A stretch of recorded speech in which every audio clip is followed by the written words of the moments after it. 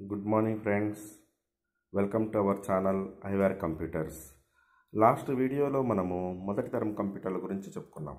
అంటే మొదటి తరం కంప్యూటర్ల కాల పరిమితి ఎంత, అవి ఎలా పనిచేసేటివి, అవి ఎంత పెద్ద ఆకారంలో ఉండేటివి, ఇలాంటి విషయాలన్నీ మనం చర్చించుకున్నాం. ఇప్పుడు ఈ వీడియోలో మనము రెండవ తరం కంప్యూటర్ల గురించి చెప్పుకున్నాం. సో మొత్తం కంప్యూటర్ తరాలు 5 అని చెప్పుకున్నాం కదా. సో మొదటి తరం అయిపోయింది. ఇప్పుడు రెండవ తరం కంప్యూటర్ గురించి మనం చెప్పుకోబోతున్నాం అన్నమాట.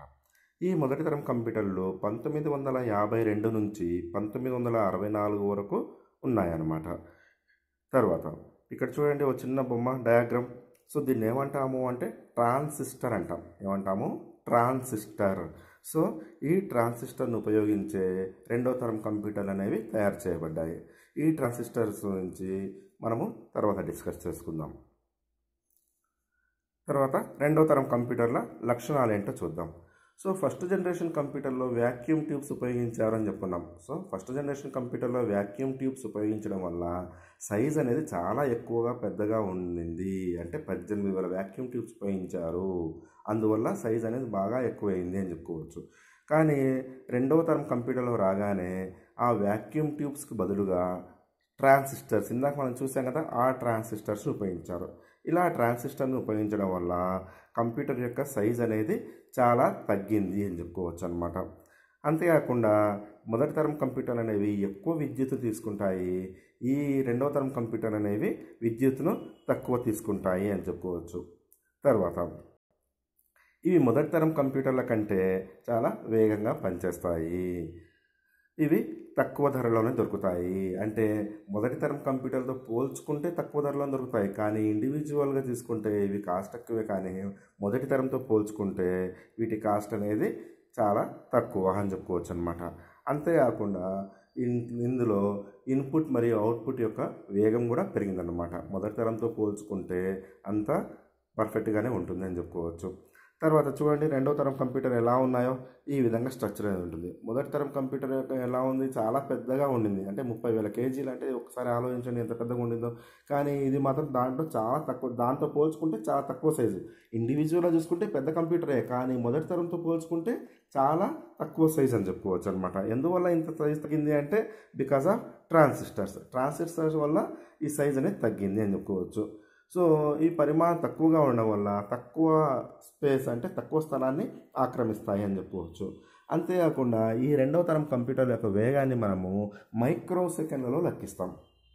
మొదటి తరం కంప్యూటర్ల వేగాన్ని ఎలా లెక్కిస్తాము? మిల్లీ సెకండ్లలో లెక్కిస్తాం. అదే రెండవ తరం కంప్యూటర్ల వేగాన్ని ఎలా లెక్కిస్తాము? మైక్రో సెకండ్లలో లెక్కిస్తాం. ఈ మొదటి తరం కంప్యూటర్ల కంటే ఈ రెండవ తరం కంప్యూటర్ల విశ్వసనీయత బాగా ఎక్కువ. అంతేకాకుండా నిల్వ సామర్థ్యం, అంటే స్టోరేజ్ కెపాసిటీ కూడా బాగా ఎక్కువ అని చెప్పుకోవచ్చు అనమాట. ఇందులోనే ఆపరేటింగ్ సిస్టమ్ని కూడా ఇంట్రడ్యూస్ చేశారు. ఆపరేటింగ్ సిస్టమ్ అంటే ఏంటి? ఇప్పుడు మనం వాడే విండోస్ 7 కానివ్వండి, విండోస్ 8 కానివ్వండి, విండోస్ 10 కానివ్వండి, Windows XP, Apple, Linux, Unix, etcetera etcetera etcetera, ఇలాంటివన్నీ ఆపరేటింగ్ సిస్టమ్స్ అంటాం. సో ఆపరేటింగ్ సిస్టమ్ గురించి వివరంగా నేను మళ్ళీ ఇంకో వీడియో చేయబోతున్నాను. అందులో క్లియర్గా మీకు ఎక్స్ప్లెయిన్ చేస్తాను.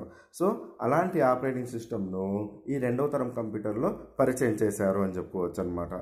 అయితే ఈ రెండవ తరం కంప్యూటర్లో కొత్తగా కొన్ని హై లెవెల్ లాంగ్వేజెస్ ఇంట్రడ్యూస్ చేశారు. అంటే ఆ లాంగ్వేజెస్ ఏంటి అంటే కోబాల్, ఫోర్ట్రాన్, స్నోబాల్, అల్గోల్. మళ్ళీ ఇంకోసారి చెప్తున్నాను, కోబాల్, ఫోర్ట్రాన్, స్నోబాల్, అల్గోల్ వంటి హై లెవెల్ లాంగ్వేజెస్ని ఈ రెండో తరం కంప్యూటర్లో ఇంట్రడ్యూస్ చేశారు అని చెప్పుకోవచ్చు అనమాట.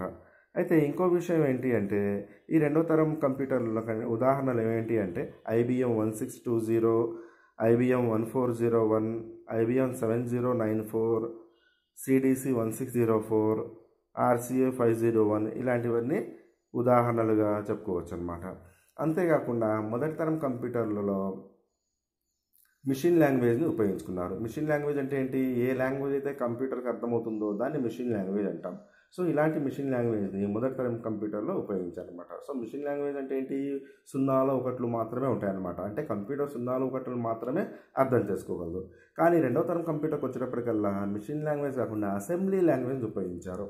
సో అసెంబ్లీ లాంగ్వేజ్ అంటే ఏంటి? కొన్ని కమాండ్స్ ఉంటాయి. అంటే ఇప్పుడు ప్రజెంట్ మనం రాసే ప్రోగ్రామ్లు ఉంటాయి కదా, ఫర్, వైల్, తర్వాత వచ్చేసి ఫర్ ఈచ్, తర్వాత మెయిన్, ఇలాంటి కమాండ్స్ అనమాట. ఇలాంటి కమాండ్స్ ఉపయోగించి అసెంబ్లీ లాంగ్వేజ్ అనేది ఉంటుంది. సో ఇలా అసెంబ్లీ లాంగ్వేజ్ ఉపయోగించి కొన్ని ప్రోగ్రామ్స్ అనేవి, సాఫ్ట్వేర్స్ అనేవి డెవలప్ చేశారు అని చెప్పుకోవచ్చు అనమాట. ఓకే, సో ఈ వీడియో మీకు నచ్చినట్లయితే లైక్ చేయండి, షేర్ చేయండి, సబ్స్క్రైబ్ చేయండి my channel IVAR computers. Thank you.